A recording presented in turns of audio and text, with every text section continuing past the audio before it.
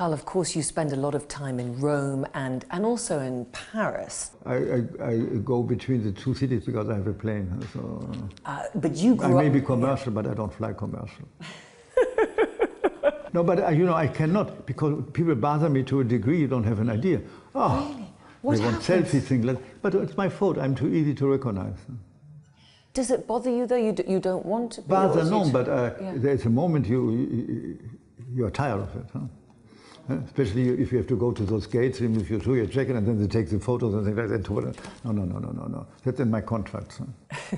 Can you go anywhere, Karl, do you think, without being recognized? No, I go nowhere. Nearly never.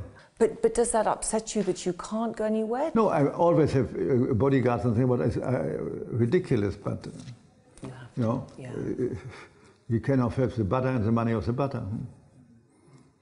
Karl, can I take you back when you were growing up in a town very close to Denmark, in Germany? And I just would like to ask you, if you don't mind, a little bit about your childhood. My childhood was very simple. I only wanted one thing, to get out of there and to be grown up. I hated to be a child. Huh? That's why I could speak English, German and French when I was 6. No, I had a nice childhood in a period when the world was not that great. There's nothing I can say against. Huh? I'm not still recovering from an unhappy childhood. No, everything was perfect. I never played with children. I only was sketching and reading. And it was in a country I stayed quite isolated. No, I didn't even have anything to do with my sister and half-sister. I always was isolated from the rest. Huh? I was on the best of terms with my father, and even better terms with my mother, who thought it was perfect like this, as long as I was not creating trouble.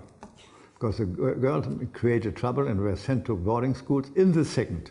And from there, they were married off. Because my mother had no patience. She was right.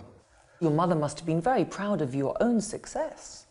No, she never mentioned that. Huh? And she preferred Sonia Rykiel dresses to what I did because it reminded her to the 20s. Really? How did that... No. Huh? Yeah. And she never saw a show of mine. Huh? She said, no, you know, I don't go to see people my son works for. Yeah, there's another, you know, there's people from another area.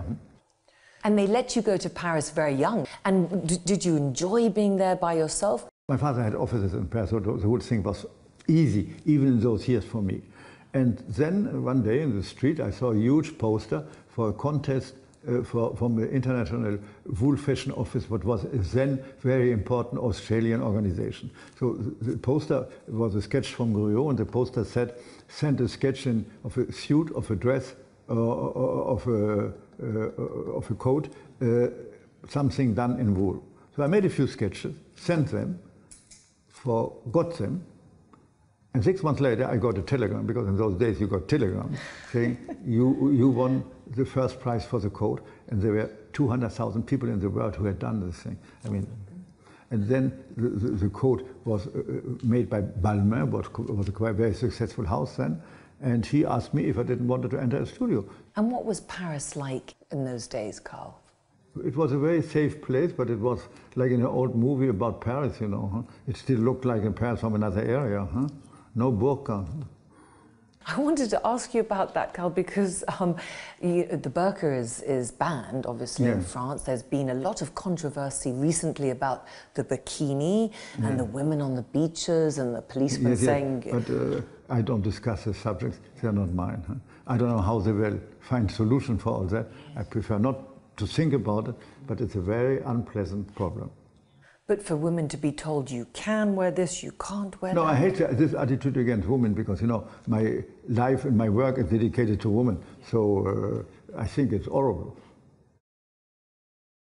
Still watching? Perfect. Click here to watch another great video from CNBC International. Oh, and don't forget to subscribe. Thanks for watching.